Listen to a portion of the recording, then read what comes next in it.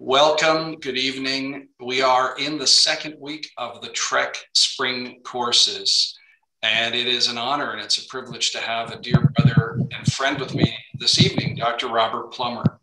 And Dr. Plummer, you may not know this, but I'll share with you a personal story to start off this evening as we get going. But after 15, 20 years in the business world, my first course at Master of Divinity at Southern Seminary was with you. And I took the hermeneutics course as a modular course in 2014, the fall of 2014. And you were teaching hermeneutics, and I was staying at the Legacy Hotel on the campus. And I remember the way the format is for those who have not done modular courses is you do some online, and then you go to campus for a few days, and then you finish the remainder of the course online. And Dr. Plummer, when I started that course, I wasn't actually sure if I could go back to school after all those years and make it, which was a little stressful, to be honest with you. I knew I could do some things in the business world, but that was hard. And I remember the first day taking class with you. It was recorded sessions. And I remember coming home off of one of the train trips or whatever I was doing, and turning to Don and saying, this professor is fabulous. I mean, he is able to take complex things in a way and make them learnable for me at a pace. And I'm just muting a few microphones while I'm talking. I'm sorry. And I gained confidence through your teaching, which was just I'm so thankful that you were able to convey your information in such a way. I didn't mean to mute you though, Dr. Plummer. There we go. So that was a real blessing to me, and you served me and really gave me a sense of confidence that I needed at that point in my life. And after the class was done, I'm going to give you a shameless plug here, but there's a book here, and I'm going to hold it up. We included this called The 40 Questions About Interpreting the Bible. And you wrote a note of this for me. You may not realize this, but after the class was done, I bought this book for all of the people in my small group. And we were leading a small group in Canada, and I was discipling a few men in the small group personally. And your note to me, I've always kept it because it meant so much. It says, to Kris, honored to spend the time with you in hermeneutics, and may the Lord bless you, Rob Plummer. And then when the course was finished, you sent out this card to all of us. Turn the video off. And I've kept these two beside me all the way through this journey from way back in 2014 to today. And I've struggled through Greek with you. You've been patient with me. And you are an unbelievably gifted scholar, professor, and even better than that, you care about the people in your class.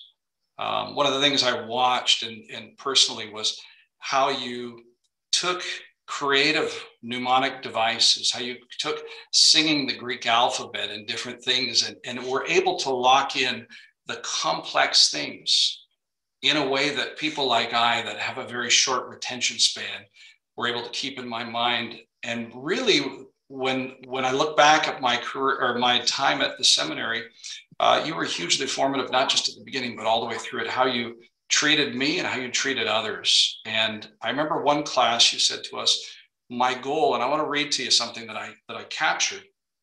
You said that you want your life and your character to authenticate the teaching that you gave us as students, not just a digital download to us as students, but rather that we would love God's word more and read God's word better as a result of our time with you. And I'm paraphrasing the last, but boy, it was absolutely what you accomplished in my life. And so I'm thrilled that you're with us tonight. I'm thrilled that you're with us as well next week. And, I'll just get I'll just mute a few more microphones. I'm sorry. Here we go. There's still more coming on, so this is good. I'm going to open with prayer, but before I do, let me just give a brief background as to your academia and your professor beyond my personal attesting to your character and your abilities. So Dr. Robert Plummer is a professor of New Testament interpretation at the Southern Baptist Theological Seminary in Louisville, Kentucky, where Don and I moved not but 3 months ago. or so. Dr. Plummer is a biblical scholar with a missionary heart. And there's lots in here I could touch on, but I'm only going to hit on a few points. Dr. Plummer reads, studies, talks, and writes about the Bible. Jesus, you wrote here, and I'll read this. This is right from your bio, but I love it. He says, Jesus told his adversaries, you diligently study the scriptures because you think that by them you have eternal life. These are the scriptures that testify about me. And Plummer adds, the joy of studying the scriptures is that through them we hear the voice of the living God and gaze with wonder on Messiah Jesus and the sufficiency of his atoning death. When you're not busy teaching Greek and New Testament and many other things, you are at home in your primary role of serving your family. And we've had the pleasure of meeting your wonderful wife and your 3 beautiful daughters. And it has been a joy to see how you have ministered to them. Your wife is gifted. Your daughters are gifted. One of the videos called Behind the Bow Tie, which Dr. Plummer, they got sort of a day with you and spent time with cameras in your life. And I remember watching you holding your daughters at the end of the day and playing and laughing. And for all the seriousness that you do during the day, there's also the silly, which I'm thankful for both. And you are just an absolute, it's a joy. Very few people have I had a time to introduce in my life that have been more excited to introduce than you tonight. So with that, I'm going to open with some prayer. We're going to turn it to you to walk us through interpreting the Bible. The book that I held up, 40 questions about interpreting the Bible. If you don't have it, I would say it's a must buy for everybody. So 40 questions about interpreting the Bible. Tonight won't be going through those chapter by chapter. Rather, it's taking the content of that book and putting it into sort of a teaching style that will help lock in some of the principles of the book in 7 images, if I've said it correctly. But let me open with prayer, and then I'll turn it to you, because that's why we're here. Thank you. Dear Heavenly Father, I am so thankful for Dr. Plummer and for every single person that has taken time away from other things this evening to join us for this 2-part session on interpreting the Bible. We know that our hope from these sessions is that we're not drawn to a person, but we're drawn to the Creator. We're drawn to love your word deeper, know it better, understand it, so that we can either teach it to others or understand it better ourselves in our hearts and our minds, so that we grow in our love and our passion for Jesus Christ, God the Father, and the Holy Spirit. We are so thankful for this time. We pray that it is a time that builds you up and is a time that truly helps your people to be better, to be equipped to understand your word. We pray this in your Son's holy name. Amen. Dr. Plummer, I will mute myself. It's over to you. We will follow this with some questions at the end at roughly 7 o'clock. Thank you. Great. Thank you so much, Kris. That was very, very, very kind introduction, brother. Very kind of you. It is an honor to join you guys. I'm going to go ahead and share my screen with you. I'll probably be in like a little square up in the corner here, but let me share my screen, and we're going to be working through this PowerPoint in just a minute. I assume you can hear me, Kris. Everything's good coming through? Great. Okay. Well, we're all sick of the pandemic. I'm sick of the pandemic too, but I guess we can be grateful because I probably wouldn't be able to visit with you guys if this were not the case. I mean, I doubt I'd be traveling up to Toronto at this point in the semester. We have final exams this next week. But what we're here to talk about tonight is about reading, interpreting, understanding the Bible. And as Kris already very eloquently said, we're doing this so that when we're teaching others, we can be faithful. We can teach responsibly. We can not misinterpret God's word, but even devotionally, even when we're reading the word for ourselves, we want to hear what God wants us to learn from the scriptures. Now, as I was glancing at some of your pictures when you're coming on, we have people of all different ages here. I imagine some of you have been reading and even teaching the scriptures for decades. So it's not likely that I'm going to teach you anything new tonight, But I'll make an analogy to like when I go to my daughter's track practice. I have two daughters that run track and one of them that runs cross country. And when I go there, I mean, I'm a runner too, and I've been running since I was in, seventh grade or something. But I hear the coach, and he says things that I know that I'm reminded of. I'm like, oh yeah, I need to think about that. I need to not just rush after I finish running. I need to stretch out that way. I need to warm up that way. And so I'm hopeful that even for those of you with many decades of experience in the scriptures, that what I say tonight will be some helpful reminders.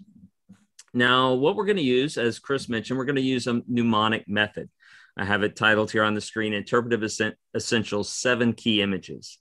And this is the way that many ancient people memorize things using visualization. And it's been rediscovered in recent years. Maybe you've watched the BBC show Sherlock, and Sherlock has mind palaces. And you thought that was all maybe made up, but that actually is a very real thing. And what you do is you need a structure that you're familiar with. For example, your house, an apartment, a place where you work that has at least, say, 4 or 5 rooms. Because what we're going to do is we're going to walk through that structure. You're going to walk through that structure, and we're going to place images throughout that structure, striking and unusual images that will help us to remember the essentials of interpretation. Now, the benefit of this is, rather than some list of things that we can't remember, we have a mental filing cabinet, a visual filing cabinet that will enable us to go back and walk through that structure and remember essential things that we want to do when we're reading, studying, and teaching the Bible.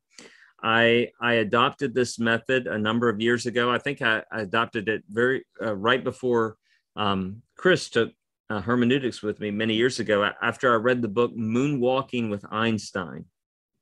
This is a real book.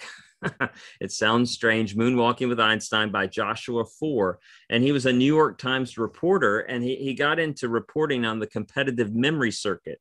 And maybe you've seen this in the news. Every couple of years, they'll have people who can memorize a deck of cards in like 90 seconds. And he thought, well, these people are just, some sort of, savants. They're just not normal people. They're born where they can just memorize things super fast. But they told him, we're just like you. We just have effective methods using visualization to do this, creating visual images tied with numbers and suits in the card and so on. Deck of cards. So he got into it and actually won the national memory competition using visualization, then wrote a book about it. So are you ready? So you need to have a structure, your house, place of office, something like that, and we're going to start putting images in it. Okay, for me, I'm choosing my house, and when I walk into the first room, that may be a different room for you, for whatever you're doing, just something you're very familiar with. It's I'm going to put in there, as I walk in, I'm going to put things that remind me about prayer, because the first essential thing when we approach the Word of God is to approach it in prayer. And so, but the way visualization and memory works is the more striking and unusual the image, the more memorable it is. So for me, like I would put a disco ball in the foyer, which I don't have a disco ball in my foyer in my house usually. And the disco ball is projecting prayer hands on the wall, and then maybe I have grandma there.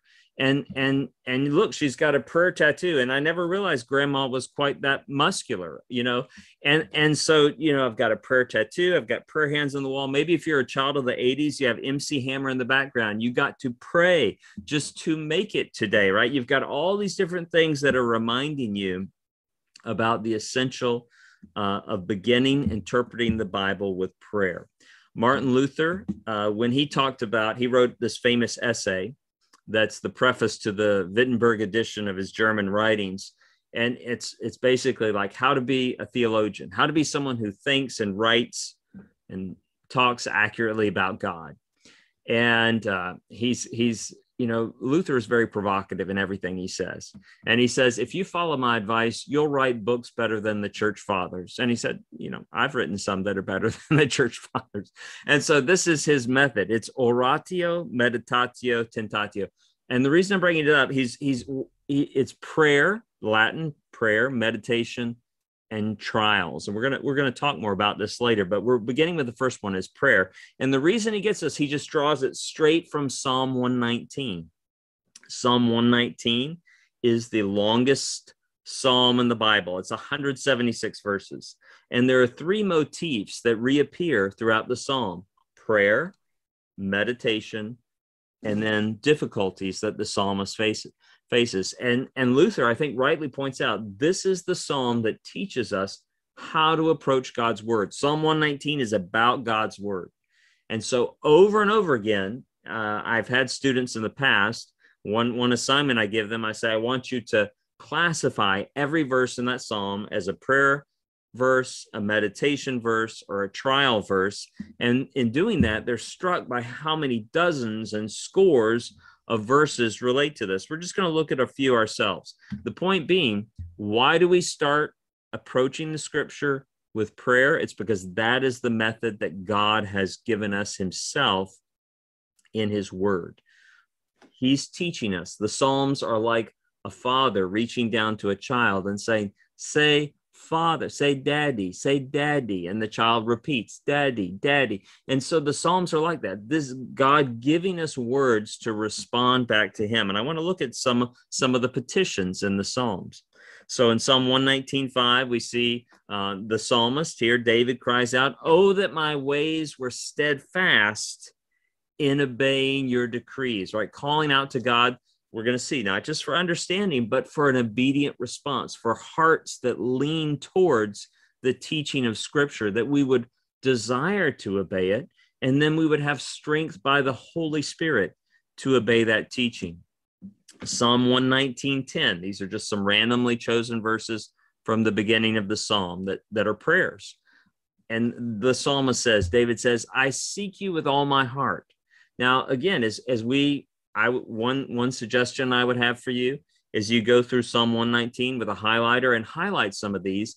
And before you begin preparing a Sunday school lesson, before you begin your morning devotions, take a few minutes to read these as prayers to God.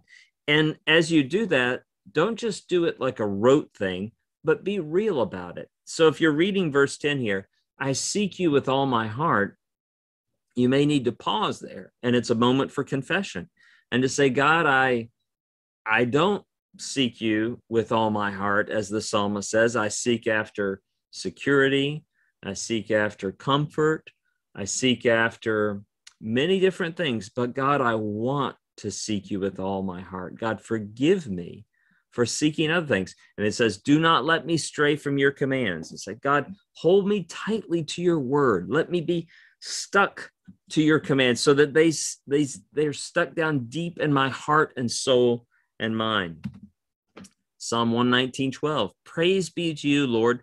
Teach me your decrees." Right? Many of us, maybe if we're preparing a Sunday school lesson, we're diligently looking at the Sunday school material. We're reading commentaries. Maybe we listen to teachers on a podcast. And those are all good things. God raises up human teachers in the church, but the best teacher is God himself, God's Holy Spirit teaching us. And we need to call out. He's given us the model in Psalm 119, calling out to God, "Praise be to you, Lord. Teach me your decrees. Teach me your decrees." We'll look at a few others of these. If we had time, we could probably, don't worry, we're not going to do this. If we had time, we could probably take an hour on just thinking about prayer. But I just want to show you how prominent this motif is in Psalm 119. And I also want to encourage you, if you're prone to dismiss it, you're like, okay, check prayer, then maybe that's a warning too, because you need to realize, wait, this is an essential step in interpretation, to get down on my knees, to open the Bible, open Psalm 119, or even just out of the overflow of your heart, the scripture that's been planted in there, to call out to God. Let me read here from Psalm 119, verse 17 and following. "Be good to your servant while I live, that I may obey your word. Open my eyes, that I may see wonderful things in your law." I want you to look especially that petition, verse 18. "Open my eyes that I may see wonderful things in your law." what the psalmist is praying for and what we're praying for is to see things in the scripture. It's not praying for some sort of extra biblical revelation to come flying in, some visions and dreams and extra biblical, but to see what is there and to submit to it, to joyfully understand it and respond with worship and obedience. I've given the analogy to classes in the past. It's sort of like if you imagine in the Caribbean. That's a nice thought right now, if we could travel to the Caribbean. And imagine we're a part of a treasure-seeking group. We're trying to dive down and find sunken ships from the 17 and 1800s and recover piles of gold, right? So we have two different groups that are doing this. One of them representing those who are metaphorically led by the Spirit in prayer, and the other one's just human-powered. And they're looking at the same thing. They're looking at the way the light is playing on the sand, on the bottom of the sea. The same data is in front of them. But one group is saying, hey, I'm looking at that, and I see that light. I think that's gold down there, and I'm going to dive for it, right? There's the assessment of it, and then there's the action that responds. The other group is looking at it and saying, well, yeah, that's just the light reflecting on the sand. Now, what the analogy is, we want to, God's opening our mind and eyes to see what's really there, like the gold, and then to act upon it, to dive, to take action through our minds and bodies and choices that shows that we're valuing things and seeing things as God would have us to. Looking there in verse 19, says, I am a stranger on the earth. Do not hide your commands from me. My soul is consumed with longing for your laws at all times. And again, this psalm is an invitation where we might say, God, I confess my soul is not consumed with longing for your laws at all times. Here's a list of things I confess my soul is consumed with. And God, I need you to forgive me because I'm not... The treasure is still hidden in the field. The pearl of great price is in the marketplace, and I'm out trying to buy other stuff. Help me to value you and your kingdom above all these other gifts we have in this world. Finally, Psalm 119, verses 34 through 37. Give me understanding that I may keep your law and obey it with all my heart. Direct me in the path of your commands, for there I find delight. Turn my heart toward your statutes and not toward selfish gain. Turn my eyes away from worthless things and preserve my life according to your word. I'm going to cut this next part a little bit short, but depending on when I have a little more time with people, I'll talk a little more broadly about prayer. And, it's possible you say, okay, I understand this. I've got a Sunday school lesson to prepare. I'm gonna pray. God, give me understanding. But sometimes when we go to God in prayer, his response to us is, thank you for coming to me. There's something I need you to deal with before I answer that petition, right? Because God is a loving Father who's not in the business of making religious hypocrites, right? He doesn't just want to make you into a very effective religious hypocrite. And so in 1 Peter 3:7, again, maybe there's some wives who are poking their elbows into their husbands at this point. It says, husbands, in the same way, be considerate as you live with your wives. Of course, that's true that wives should live considerately with husbands too. And treat them with respect as the weaker partner and as heirs with you of the gracious gift of life, so that nothing will hinder your prayers. The point I have in citing that is that I want you to see that God is in the business, again, of not making us into religious hypocrites, but making us into sons and daughters who reflect his image. And so when we come to him saying, God, give me understanding of your word, we're quiet before him, we're listening to him, a prompting that he may give us is, I want you to go make things right with this person that you have wronged. I want you to repent of this sin that I'm calling to your mind. And then I'm eager to give you understanding into the scriptures. But let's deal with this other matter. It'd be like if I'm driving along and my daughters, say I have two daughters in the back, they're teenagers now, and they get angry and are yelling at each other, messing with each other. And then one of them yells, Dairy Queen. I'm like, yeah, let's all get ice cream, right? No, I don't. I say, I need you. No, Now, we're not going to Dairy Queen right now, because you guys need to repent of the way you're speaking and acting towards each other. That's what takes place over dealing with the petition that you have for me. Similarly, Jesus warned at the end of this great teaching on what we call the Lord's Prayer. He says, if you forgive other people when they sin against you, your heavenly Father will also forgive you. But if you do not forgive others their sins, your Father will not forgive your sins. Again, if you've experienced the grace and forgiveness of God, it's inevitable. It's that God says that has to flow out of you. And if it doesn't, it calls into question whether you really know him. If you're an unforgiving and unloving person, how can you know the God who is loving and forgiving? And so this passage reminds us that God calls us to be loving, forgiving, to be walking with him. So then when we call out to him in prayer, we can expect our Heavenly Father, our communion with him, to not be interrupted. So the first room, again, you have the mnemonic device, we have the structure. We walk in, just to remind you, and all the reminders are prayer. We got the disco ball with the prayer hands on the wall. You got grandma maybe bending down there with a huge prayer tattoo on her arm. You never knew, that she took that trip to the circus when she was 17 and got the prayer tattoo that she's hidden for all these years under that shawl. Or you hear MC Hammer in the background. You got to pray, right? It's a reminder. If we're not slowing down and asking God, oh Lord, open my eyes that I might see wonderful things in your word, then we're not following the biblical pattern of approaching the word of God. When I go into the next room, which is the living room for me, it has this sort of atrocious, just all over the walls. It has these images, right? It's very stark. This is not stylish decorating right here, but we have all these images of different sports. You have horseback riding, you have judo, you have soccer, you have, look, there's even curling there. I think that guy is curling on the second column on from the right, third down. I don't know. Maybe that's curling.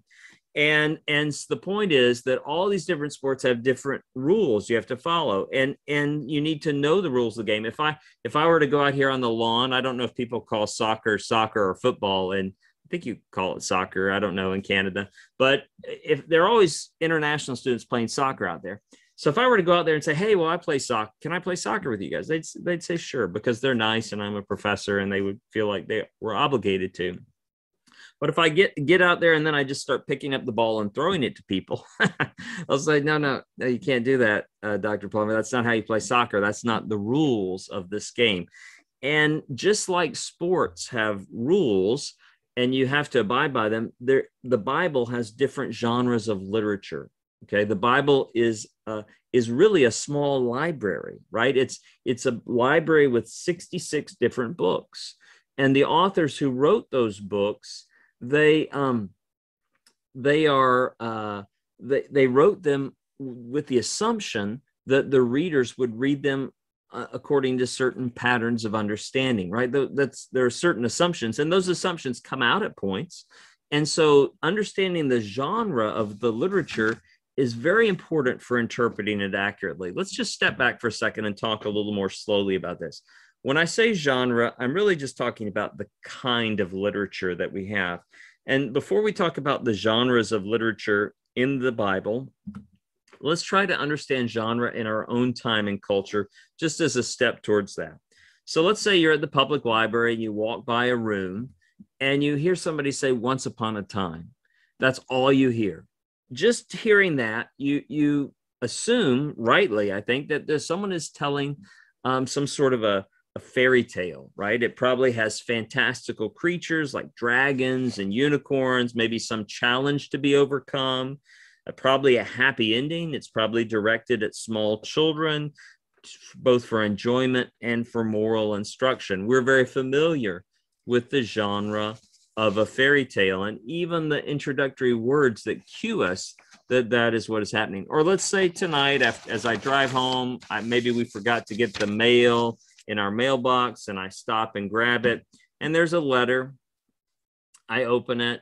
They've misspelled my name, right? This happens in these sorts of letters, that they dropped an M there, and it says, Mr. Plummer, you have just won $10 million. Well, of course, I haven't won $10 million. This is some sort of a marketing ploy to get me to buy magazines, right? I'm familiar. I assume you have something similar in Canada. You know what this is. We know that genre. Or one of my daughters' school is tomorrow, and she says, "Dad, I'm so depressed. I have a ton of homework." At that point, I don't glare at her, take her backpack, stick it on the scale, and say, "It's only 8.3 pounds. You have lied again. You'll be doing the dishes all week long." So we understand that is hyperbole. That is exaggeration.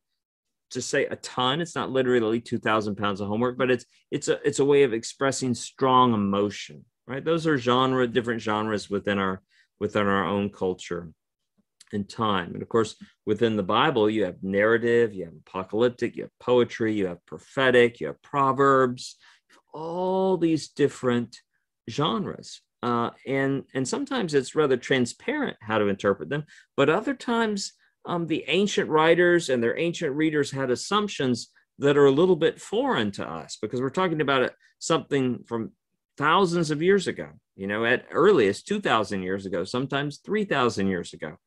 And so sometimes we need some help to think about that a little bit more deliberately. People will misuse genre, they'll misunderstand and misuse genre. And just a warning about that. A few warnings about that. Number one, it can be an underhanded way of denying the truthfulness of the biblical text. And maybe you've heard somebody on the radio or TV, and they'll say, well, the Gospels are just a myth or this or that. And of course, in saying that, that's a genre designation. They're saying rather than historical accounts, the Gospels are intending through symbolic and non-factual events, non-factual reporting, to make a claim about some aspect of the divine. Of course, that I think that is wrong. It's an underhanded way of denying the truthfulness of the text. The words of C.S. Lewis come to mind. C.S. Lewis addressed this in his day. He said, when people say that, I always want to ask them, how many myths have they read? Because I've devoted my life to studying mythological literature, and I've read many, many. And when I read the Gospels, I know they're not written as myth, because the way that specific historical people and time frames and so on, it's presented. Now people can question the truthfulness or the historicity of it, but it's clearly presented as historical reporting of accurate information. Secondly, misunderstanding the genre, not labeling genre correctly and interpreting it correctly, can be used to excuse oneself from the demands of Scripture, right? This can be a misuse of genre, and this can be a danger even for seminary students. Seminary students can become very sophisticated disobeyers of Scripture. Okay, they can become very like the Pharisees. That's one of the dangers of studying theology and the Bible, is we can not only come to know the Bible better and come to know God, but used wrongly, we can become really sophisticated, disobedient people. Exit and go back in, because it's totally fine now. I can hear him. So, for example, in Matthew 5:42, Jesus says, "Give to the one who asks from you, and do not turn away from the one who wants to borrow from you." Now, if someone comes to you and they say, "I'm suicidal and I want to borrow a gun," you say, "Well, I learned in taking hermeneutics that this is an example of hyperbole, and Jesus doesn't give all the exceptions. And so, of course, I would never give a gun to a suicidal person. Of course, I would, if my child asked me for poison, I would never give them poison, right? It doesn't give the exceptions here. But the danger is once you kind of understand, there are exceptions to this that are not stated. This is a hyperbolic teaching. It doesn't say don't give something to someone when it's harmful for them or they're a minor and they don't understand. Then when someone comes to us with a real need, rather than hearing the demand of Jesus to be radical in generosity, we excuse ourselves, right? We excuse ourselves from those demands. The famous Danish philosopher Søren Kierkegaard said this. He said, "Christian scholarship is the human race's prodigious invention to defend itself against the New Testament, to ensure that one can continue to be a Christian without letting the New Testament come too close.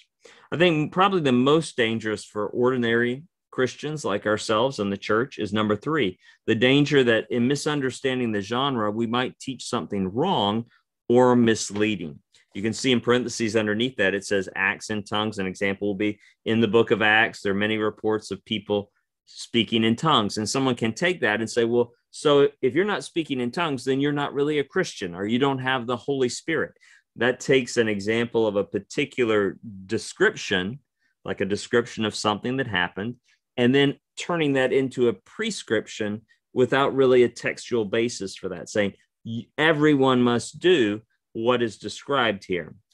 Example I want to look at with you together is in Luke chapter 2, verses 4-7. So my wife and I, when we started thinking about starting a family many years ago, we listened to some audio recordings of a Bible teacher.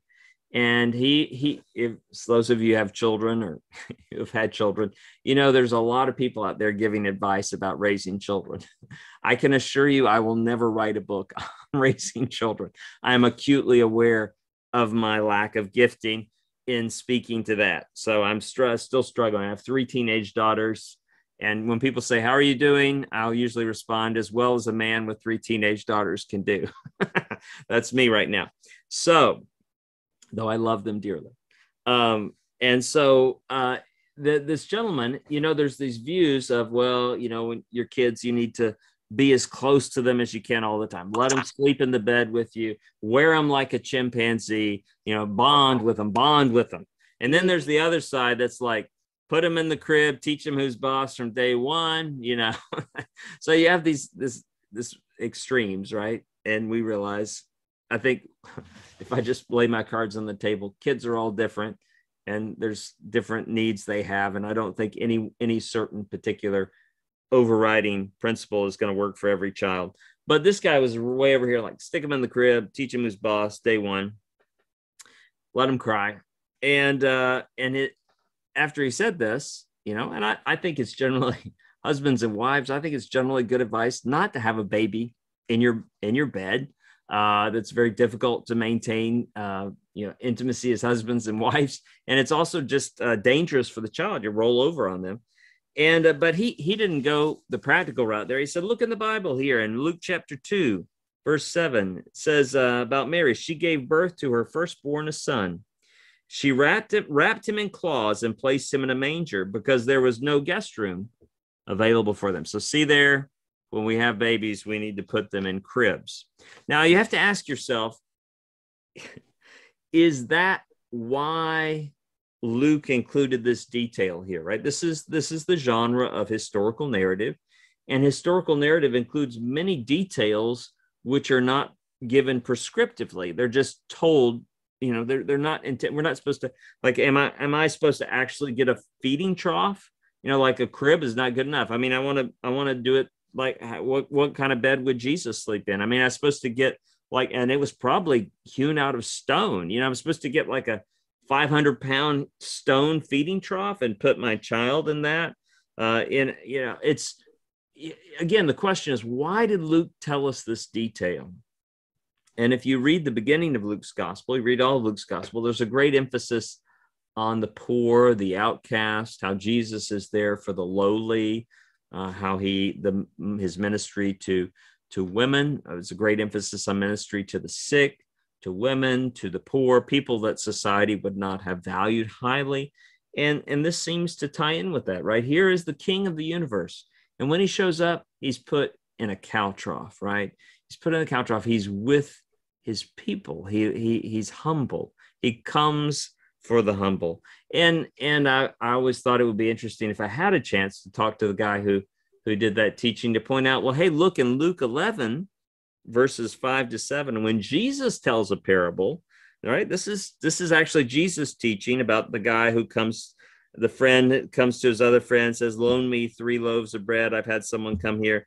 And the answer is, don't bother me. The door's now shut and my children are with me in bed.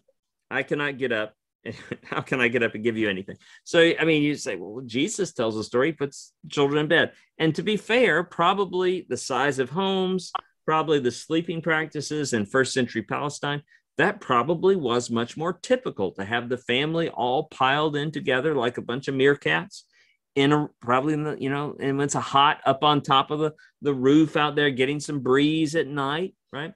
But I don't think it's prescriptive there, is it? It's not like, oh yeah, that's how we need to sleep so that we're biblical, right? The point is, it's just Jesus is telling a story using details from everyday life that it would be memorable to people. Another example. I mean, we could look at many of these, but in Proverbs 10:4, it says, "Lazy hands make a man poor, but diligent hands bring wealth." Now, the Proverbs tell us the way things normally work, but they don't give all the exceptions to this, right? And in fact, there are other Proverbs that speak about, a poor laborer may work hard, but injustice sweeps away the fruit of his labor, right? So the Proverbs are often situational. They address situations, and they don't give all the exceptions to the general patterns of the way things work in the world. I'm painting with very broad strokes. But if someone doesn't understand that, they can read this proverb and say, well, if someone is poor, then they must be lazy, right? Because here it says lazy hands make a man poor. And so why should I help lazy people? Paul said, if you don't work, you don't eat. So it fails to take into account all the other proverbial teaching about helping the poor is lending to the Lord, and about that poverty can result from injustice or it can result from laziness, right? The biblical teaching is much more nuanced, and taking the Proverbs, each proverb as a fail-proof sort of promise you can stick in a box, and it has a lock on it and you can apply it to every situation, is a misunderstanding of how proverbial literature works.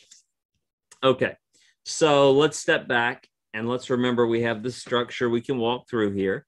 And when we walk into the first room, for me, the foyer of my house, we see you have the disco ball, prayer hands, prayer tattoo, maybe MC Hammer, you got to pray. It's a reminder, the first step in approaching the Bible is prayer, right? Oh God, open my eyes that I might see wonderful things in your word.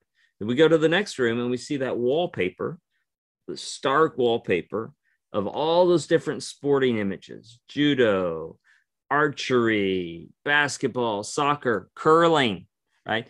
And we know there's different rules to the game. You got to know there are different genres of literature in the Bible, and it's like different sports almost. And you can't take the rules from one and apply it to the other.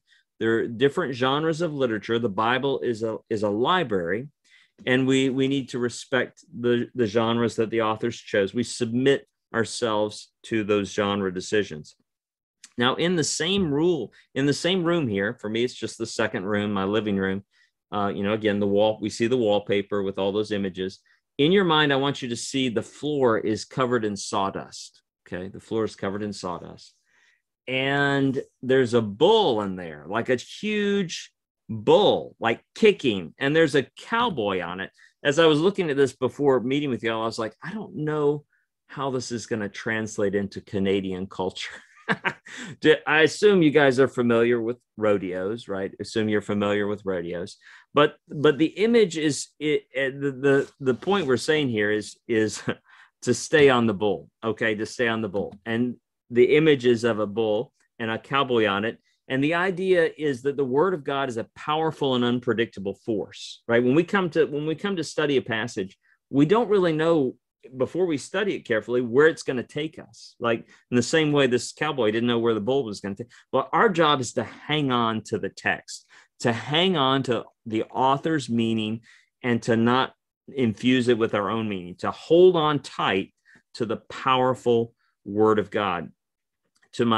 Most of my students I teach are going to be pastors, and I tell them, when you get into the pulpit, you really have two options.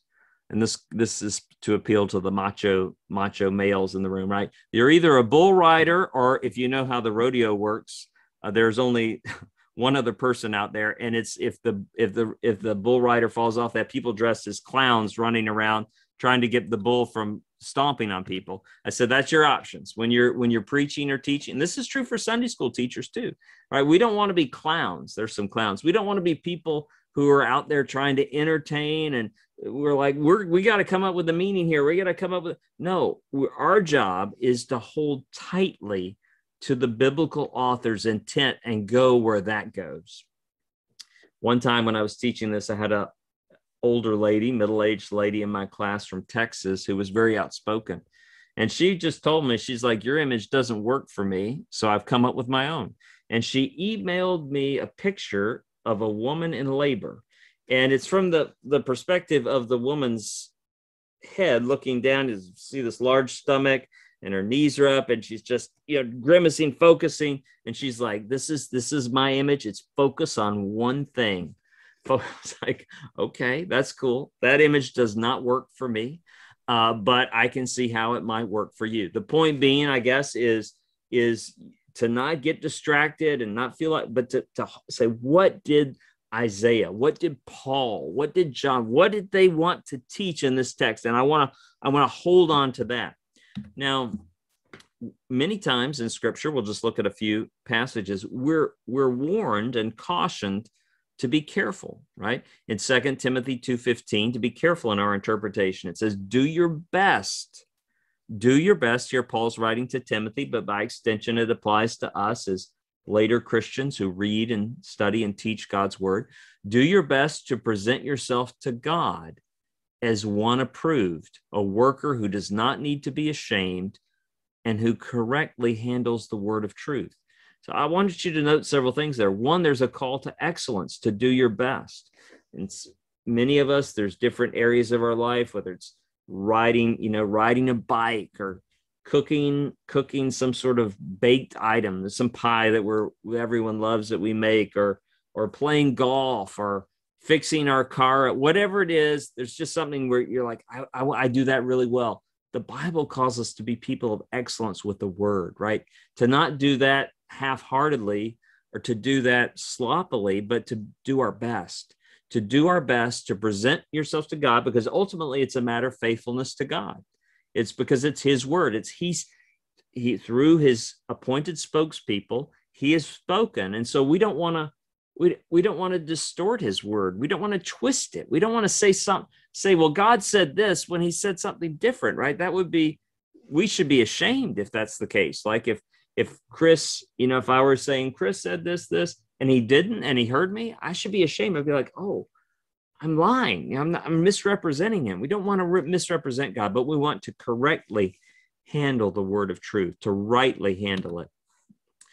In 2 Peter 3:15 and 16, similarly, Peter writes about Paul's letters. He says, bear in mind that our Lord's patience means salvation, just as our dear brother Paul also wrote you with the wisdom God gave him.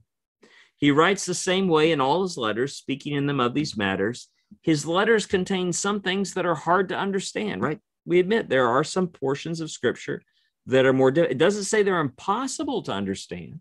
They're hard to understand. It says, which ignorant and unstable people distort as they do the other scriptures to their own destruction. Notice Peter doesn't say, well, Paul, you read his letters, you might get some things that he didn't intend. You might go some places that he never would have agreed with, but that's cool as long as you're led by the Spirit.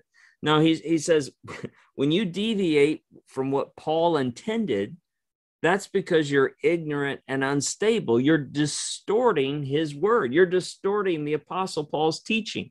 And if you do that severely enough, you're so distorting the gospel that you're teaching a false gospel, which leads to other people's and your own destruction, right? If you're teaching a false gospel, it results in other people running down the road to destruction. You're pointing the way to them. Now, I've had students before ask me, they say, well, isn't isn't God a patient, loving Father? Of course, God is a patient, loving Father. Say, is it possible that early in my ministry, early in my Christian life, even for years of my Christian life, that I have, maybe I took a passage and, I misunderstood it, but I taught it, genuinely, sincerely. God is so patient with us, isn't he? He's so kind. And my response to them is, well, one of my daughters, when she was younger, she wanted to help sweep the kitchen. I think it was my youngest one. And she got the broom, which was, she was tiny, 3 feet tall. The broom's 4 or 5 feet tall. She started sweeping. She's banging all the kitchen cabinets, these nice cherry kitchen cabinets, scratching them with the broom. She was 4 or 5 or something. Yeah, so I'm patient. Oh, sweet, don't do that.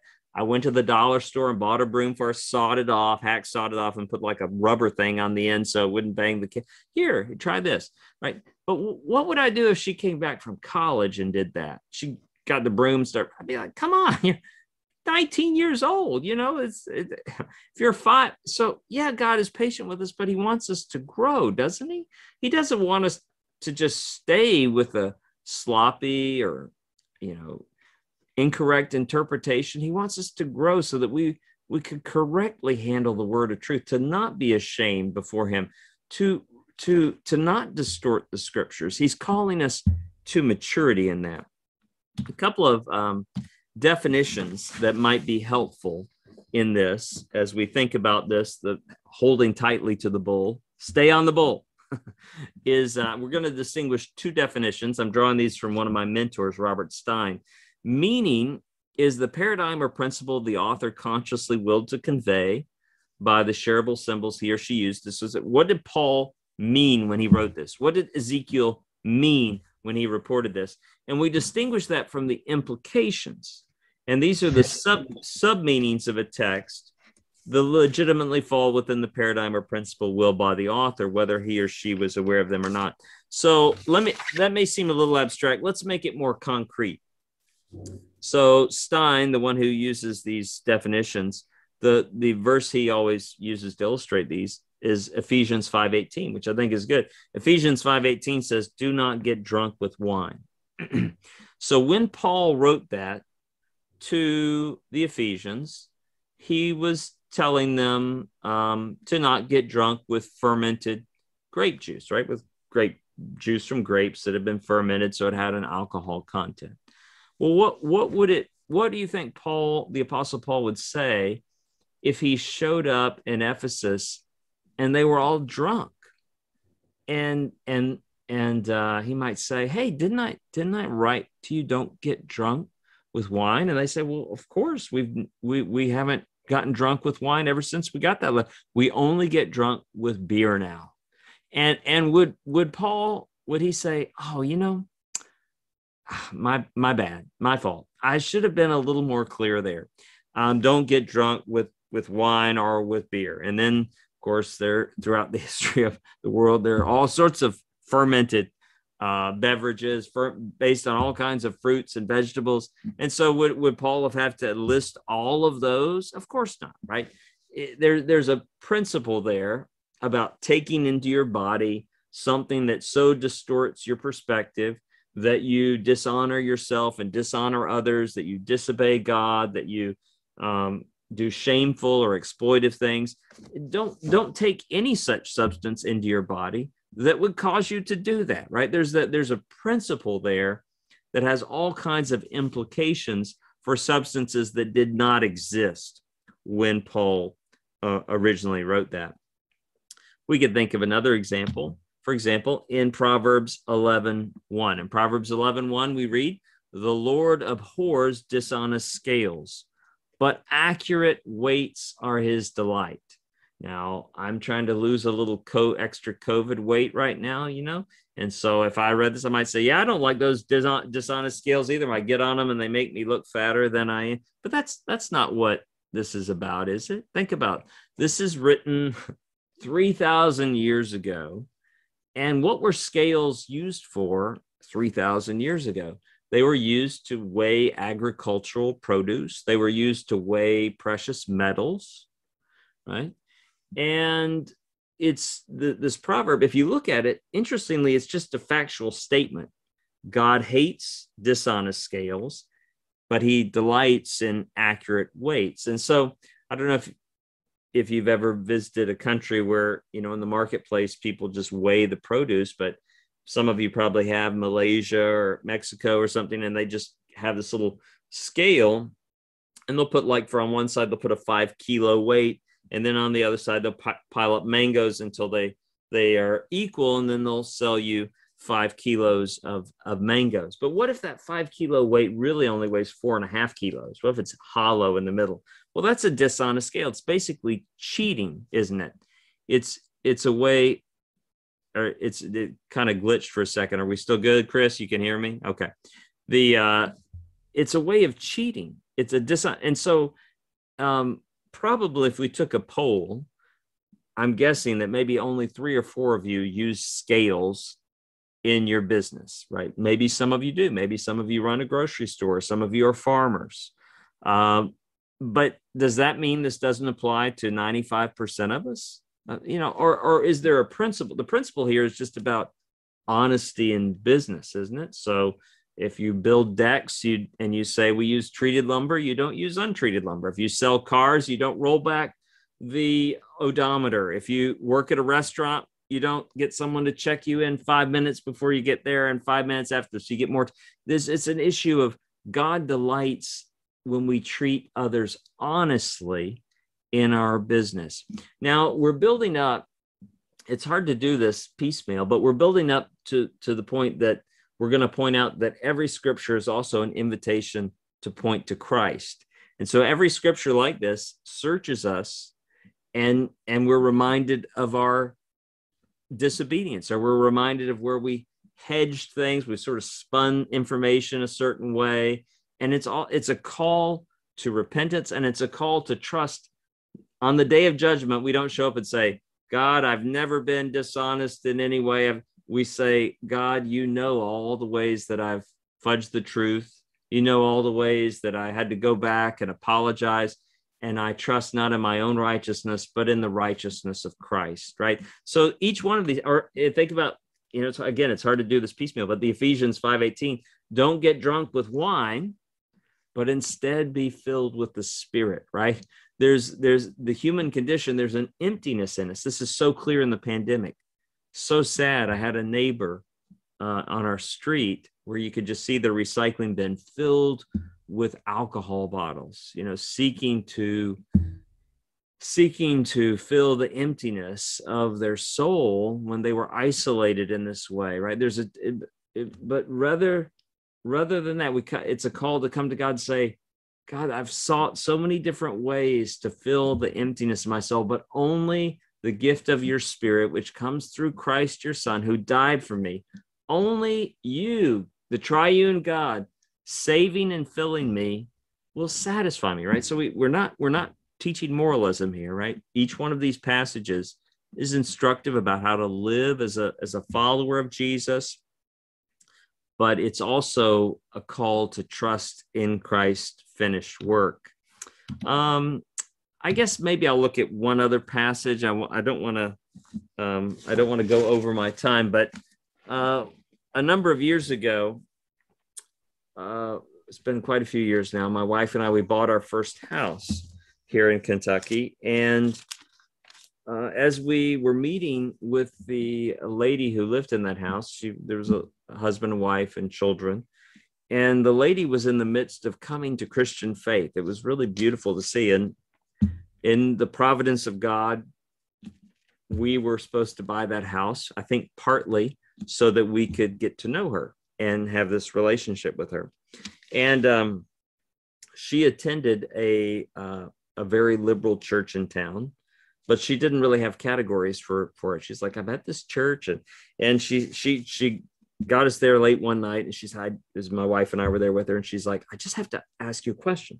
The pastor, he preached on Matthew 13. She pulled out her Bible. We looked at it. The parable of the weeds says, the kingdom of heaven is like a man who sowed good seed in his field. But while everyone was sleeping, his enemy came and sowed weeds among the wheat and went away. And when the wheat sprouted and formed heads, then the weeds also appeared. The owner's servants came to him and said, "Sir, didn't you sow good seed in your field? Where did the weeds come from?" "An enemy did this," he replied. The servants asked him, "Do you want us to go and pull them up?" "No," he answered, "because while you are pulling up the weeds, you may uproot the wheat with them. Let both grow together until the harvest. At that time, I will tell the harvesters, first collect the weeds and tie them in bundles to be burned, and then gather the wheat and bring it into my barn."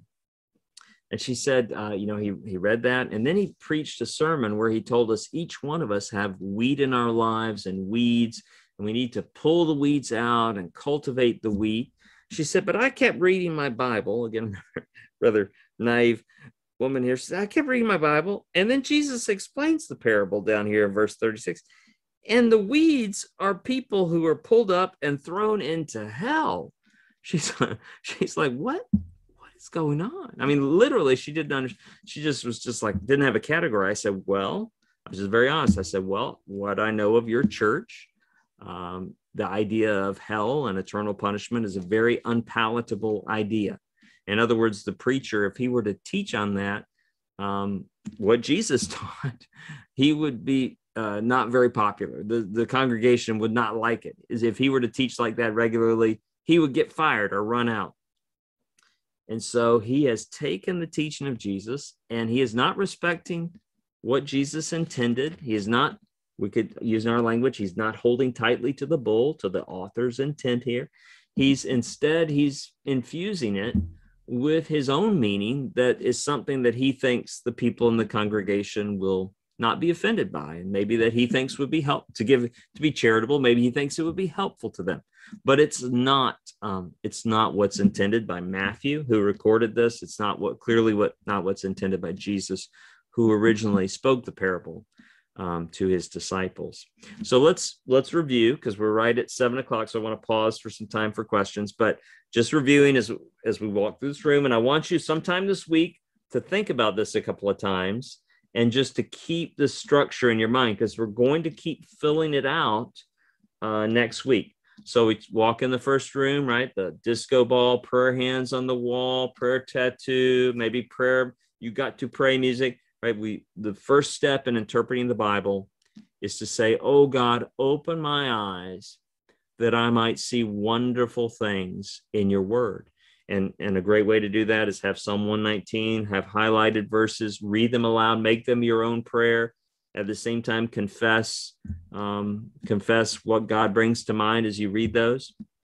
The next room, we have the wallpaper, all the different sports, judo, soccer, basketball, curling.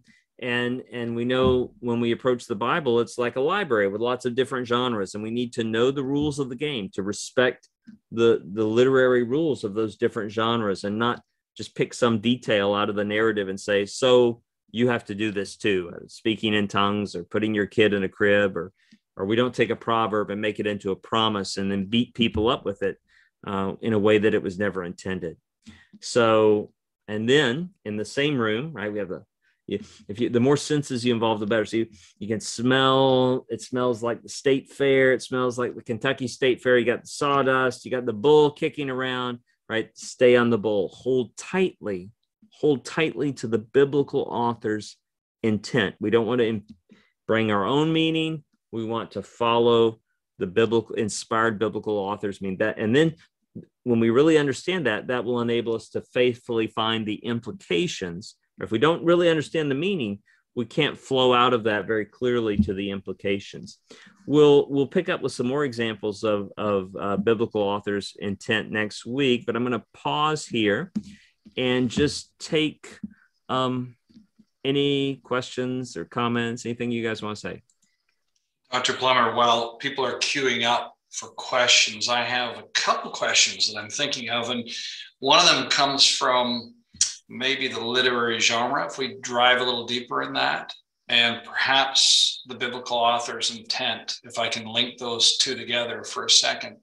When you're at seminary, you spend a lot of time learning things like genres and how to identify them and such. And anything you can encourage the people on the line tonight to how to recognize different genres, firstly, and then and then kind of what tools do you sort of help people in terms of determining the biblical author's intent that you can kind of guide us in? Yeah. So, well, in terms of determining genre, I do think most people, I mean, it's not like we're reading, a language from another planet, right? We do it when many people have been reading the Bible for many years. So the most common genre in the Bible is historical narrative, is just over half of the Bible is just reporting things that happened in history.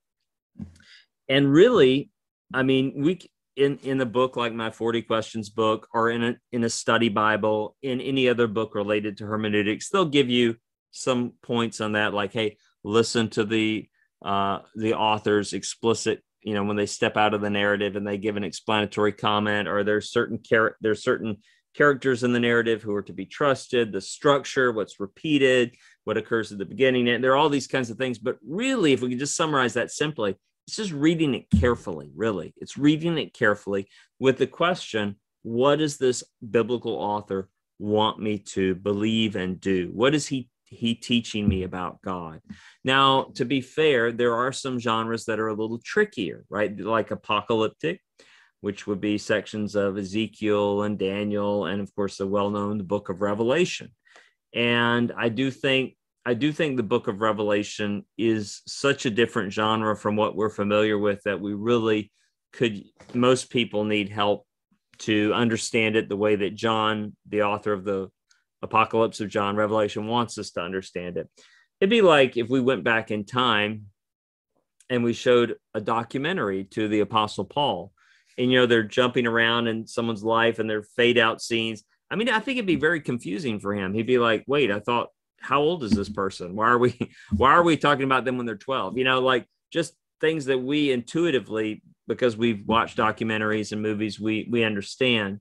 So again, in any good study Bible, the ESV study Bible, the NIV study Bible, the Christian Standard Bible study Bible, would at the beginning of those books will have brief discussions and explanations of the author's assumptions about their genre.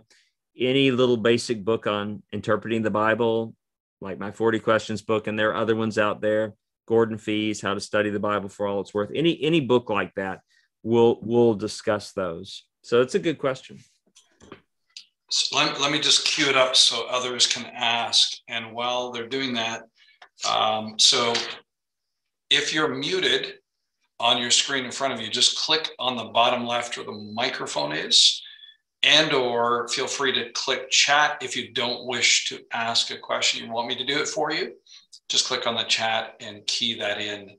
Now, while we're waiting for that, I have one more quick question. In your book, 40 Questions, you have an entire chapter dedicated to, does the Bible contain error? And so I think this is one that many people, or, you can talk about the translation therein, which are interconnectedness. And so any thoughts on, and obviously your two chapters will discuss that, but just at a very high level, in the transmission from original language, and you're one of the better Greek scholars, I would say, in the world, and teachers, how do we, with the English version, have the confidence that what we're reading is what the author and what God ultimately intended it to be? Yeah, well, it's hard to give a short answer to that, but I'll try, right? It's a very good question. I mean, just to lay on my cards on the table where I'm coming from, I believe the Bible is the inerrant word of God. So I do not believe it has any mistakes in it. And I believe that when I'm talking to someone, if that's an issue for them, it's best usually to address particular situation. Like, well, what is it that's bothering you? Let's talk about that. And many times it deals with phenomenological language, or it deals with partial reporting. You say, well, this gospel says two people and this gospel says one. You say, well, I mean, that doesn't mean that they're contradictory. It means that the authors are, for whatever reason, many times they have a literary reason, they're choosing to leave out some details of the narrative. And so it's best, I think, to address those. And in the chapter, I give some specific examples, and also other resources that deal with that detail.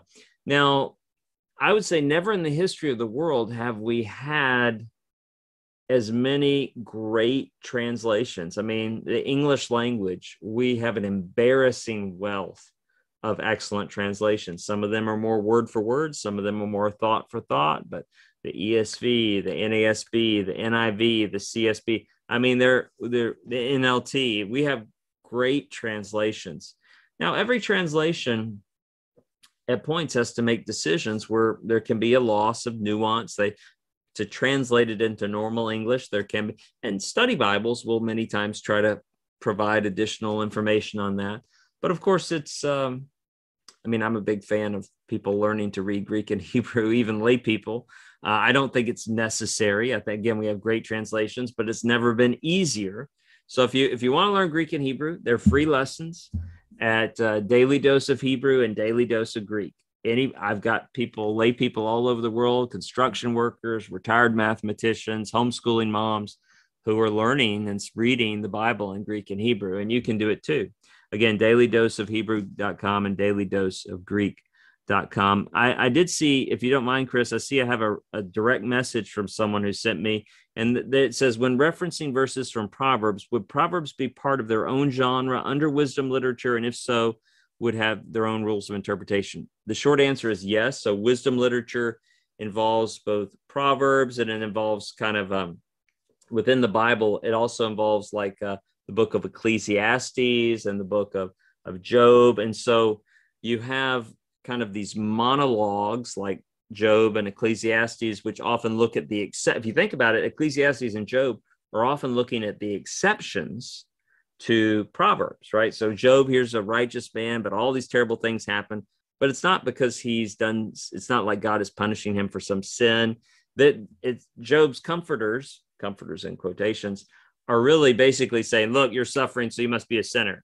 So it's like they're taking the Proverbs and applying them wrongly. So yeah, there's a broader body of wisdom literature, which even involves the Song of Solomon, Ecclesiastes, Job, Proverbs. And each one of those kind of provides a different perspective on the nitty gritty of life, and they balance each other to give a full view of that.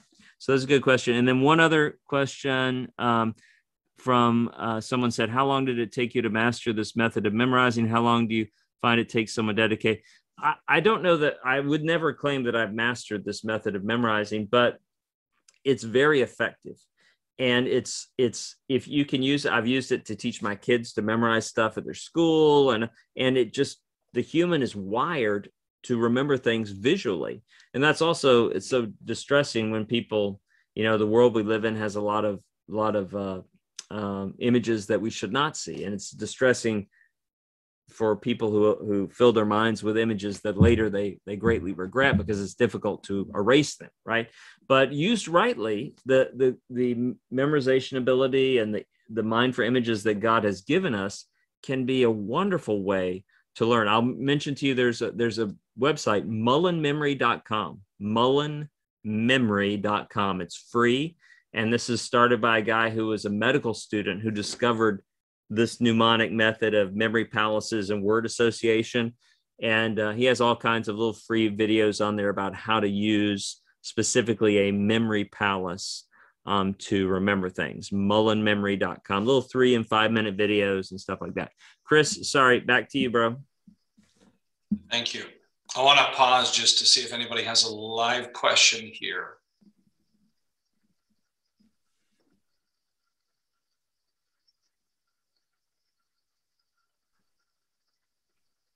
Don't forget, you just click on the bottom left on your microphone to talk, please.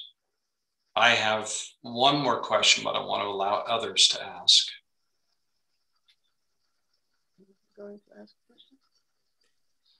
So, ethical question. Is it okay to wear a Canadian maple flag shirt when traveling overseas as an American in hopes that people will think I'm Canadian? Is that dishonest? So, because they'll treat me better. Okay. Oh yeah, there we got a Canadian. If I could just borrow that hat. Bill, if you could send that to Dr. Plummer, we'd appreciate that. Yeah, just kidding. Go, Kris, what's your question? Okay, so I'm sorry to dominate the questions, but I love learning from you. So in your book, I want to go back into there.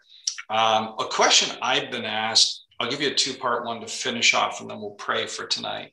So you mentioned different versions of the English Bible.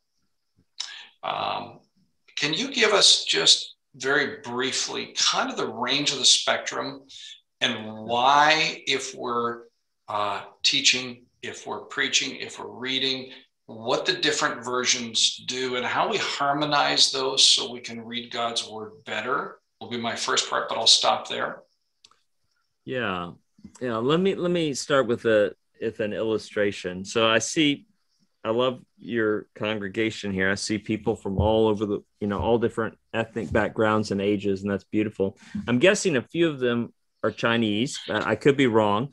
And I lived in China for a year. And in China, one of the greetings that was very common when I was there was "Ni chilima," which literally means "Have you eaten?" But when you ask someone that, you don't really care whether they've eaten or not. It's just something you say. And people will say back, "Chula, yeah, I've eaten," or no, they have, buchula or something like that. And so when when we were involved in a Chinese church here in Louisville, the pastor called once and asked if she'd eaten, and she's like, "Is he want to invite us to supper, or what's going on?" And and I was like, no, he doesn't care about that. It's just a greeting, right? So you can imagine if I went to China and I were leading people, and someone said this, I could translate. I could say, "He's asking if you've eaten." Well, that'd be a very literal translation, a very word for word, New American Standard, and there could be a reason for that kind of, ESV. But I could also recognize, these people may have trouble understanding the function of this phrase. So I'm just going to say, "He's really glad you're here. How's it going?" That would be more of the New Living Translation, where it's like, this is functionally equivalent in the other language. So there's a spectrum there. Like formally, it's called formally equivalent and functionally equivalent. So formally equivalent, you try to keep the same number of words, the same literalness of the expression. Whereas the functional equivalent is talking more about meaning for meaning, to convey. And you especially see that the reason I chose an idiom, it's especially clear in idioms. I mean, just to be a little bit crass, I don't know if I should use this example, but I'm going to. So in Hebrew, there's an expression for men, an idiom for a man, that is a male person, is literally the expression is one that pees against a wall. Like, that's what it means. And so if you have like a King James version, maybe you've heard this, like it'll say they conquered the city and there was not left one that pisseth against the wall. In other words, there's not left one man left in that town. I mean, but you'll notice most modern English translations think that's a little weird and distracting to word. So they'll just say it was not left a single man in the town, which I think it's a great choice. So, but that's especially, you can see that word for word versus meaning for meaning in idiomatic, but it touches on other things too, depending on whether one is intending to like work phrase by phrase through carefully in an exegetical study, or they're giving a Bible to someone who's never read the Bible before, or giving a Bible to an 8th grader. Those different translations can really be useful in different purposes, in different places.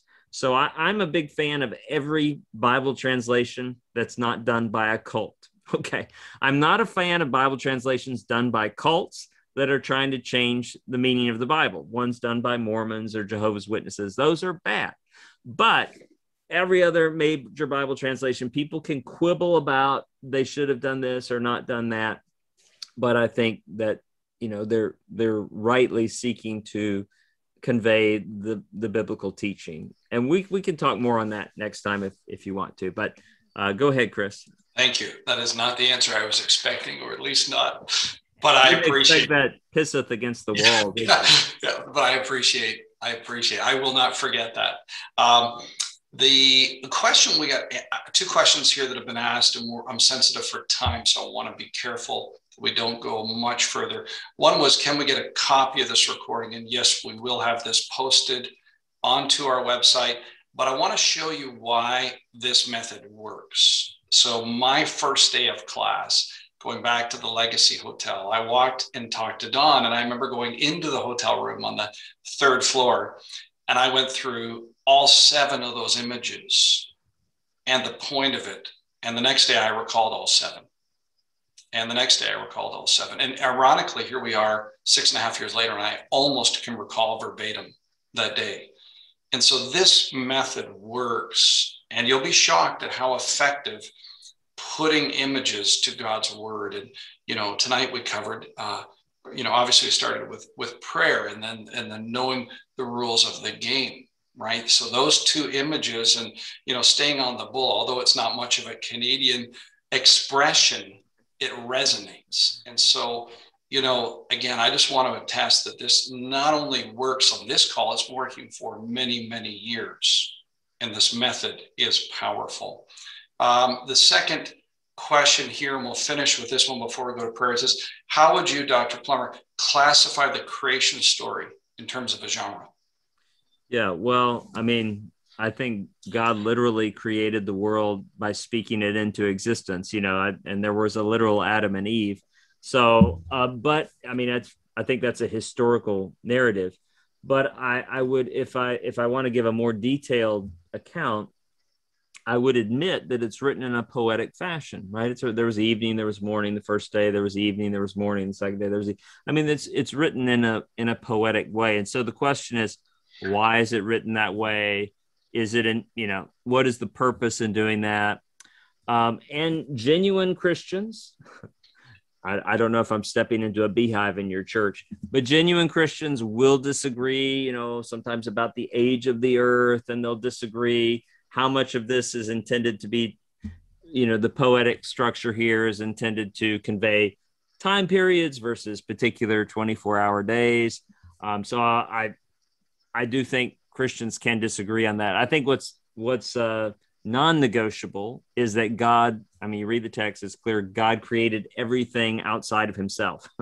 And I do think it's very difficult to read Genesis and read Revelation and not think that the authors believed that Adam and Eve were historical people who rebelled against God in space and time, that was an event that happened in the past. And that's the reason that we as a human species, though we reflect the image of God, we live in a very broken world, and we're personally broken and sinful because of great-great-great-great-grandmother Eve and great-great-great-great-grandfather Adam, who introduced sin into the world. Well, thank you, Dr. Plummer. Just to reiterate, Jamie in the chat has put up the following comment. He said the video will be found at westhighland.org /trek. And we will also proactively send out to all the participants after we're done the 2 sessions, the links to this as well, so you can go back and review. I just want to thank you. I hope everybody's just as excited as I am to get to part 2 next week. And I just want to close us in prayer tonight. And thank you again, Dr. Plummer. Dear God, your word is rich. And the closer we get to it, the more that we sometimes feel, the less we understand, but the more that we are conformed to become like you.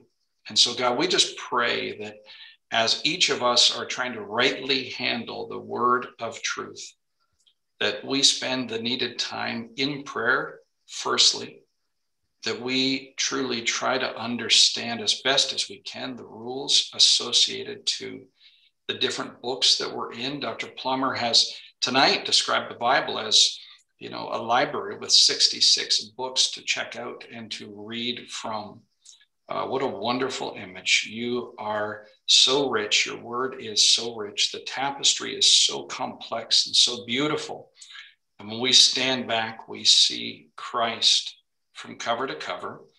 And we are so thankful that you have saved us, God. Thank you for Dr. Plummer tonight, taking time away from his wonderful family to invest into our church at West Highland. And we just eagerly look forward to next week, if we're able, Lord, to continue to study your word and to treasure it in our hearts and our minds so that we love you more and love others as a result.